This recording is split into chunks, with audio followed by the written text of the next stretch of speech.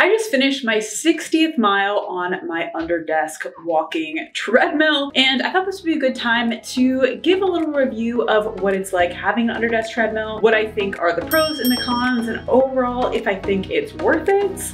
So let's get into it.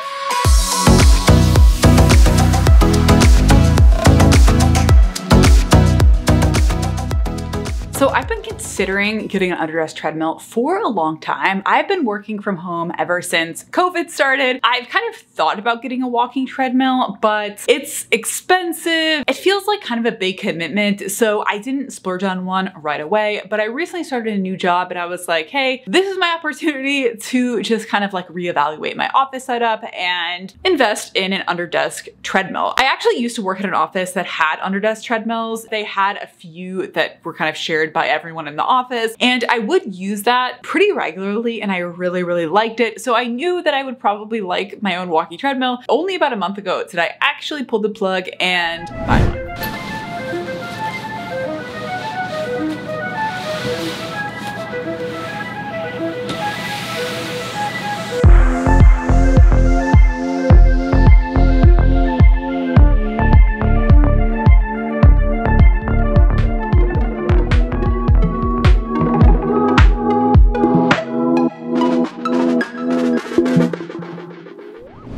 I did a lot of research on different brands and different styles of treadmills before I purchased one. I ended up getting one from Walking Pad, and the reason I chose Walking Pad is all of their treadmills actually fold in half, which I felt would be ideal for storage. And then the specific model I got, the reason I chose it was because it went all the way up to around 6 miles per hour. You do need to be careful about the max walking speed of these walking treadmills because a lot of them only go up to like 3 miles an hour or so. So if you want to be able to use a treadmill for like jogging and things like that, you will probably have to pay more because that is a more expensive feature. So mine ended up being about $750, but there definitely are cheaper ones available. I'll link the specific model I got down in the description. Also, I paid 100% my own money for this. I'm in no way like partnering with the brand for this or anything like that. I do have just a generic discount referral link and code that I'll put down in the description. Feel free to use that. It will give you a discount if you want to go with a walking pad. But yeah, there's a lot of different brands out there.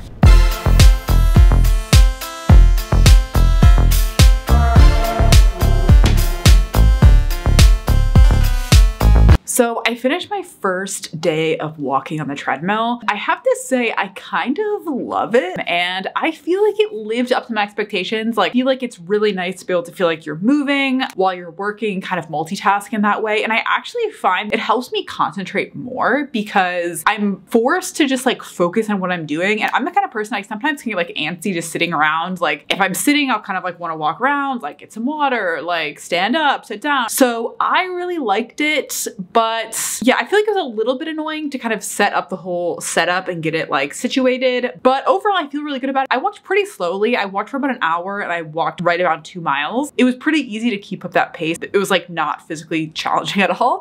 So that was good. And yeah, on to day 2.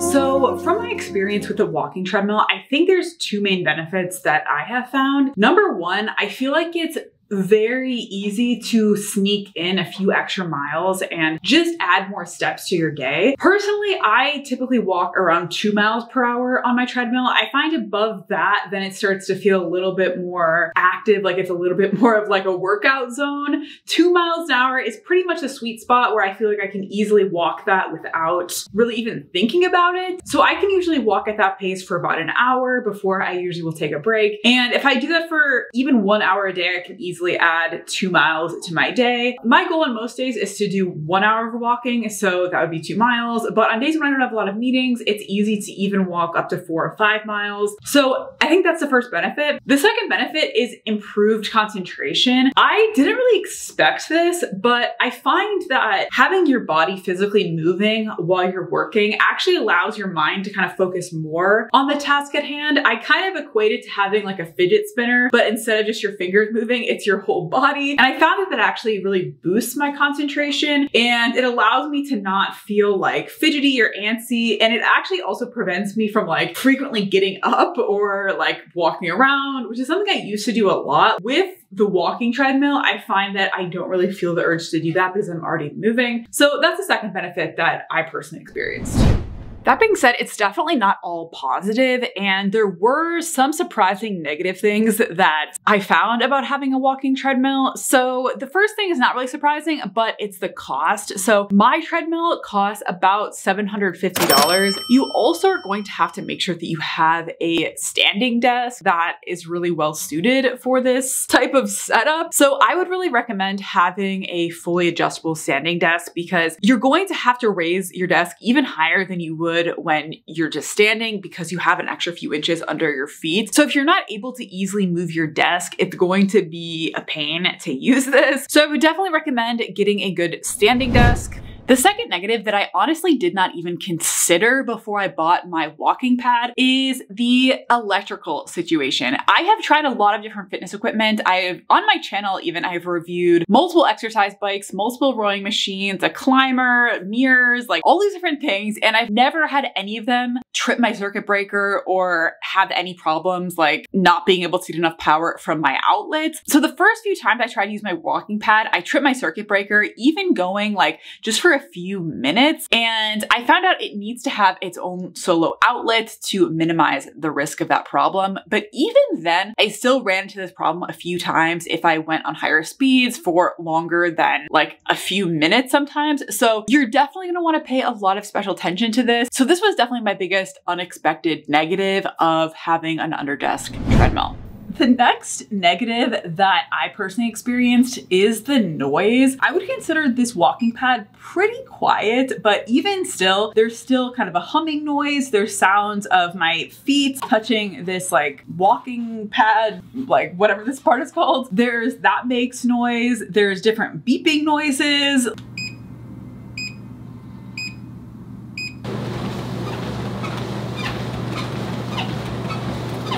If you're someone who shares an office with someone, I would probably potentially think twice about getting this. And if you do have one, you may want to use it a little bit more sparingly, because the noise can be a little bit annoying. Like personally, I refrain from using this whenever I'm like on calls with people, because I feel like the noise can be a little bit distracting. But if this is going to be a problem for you, I would definitely do research on which treadmills are quieter than others, because I think that can make a big difference. The next negative that I did run into with buying a walking treadmill is just the storage. Treadmills can be really big and heavy. Even this model, I specifically bought this because it's foldable, but even still, it weighs about like 70 pounds. So even the more compact treadmills are still gonna be like 50 pounds, 70 pounds probably. And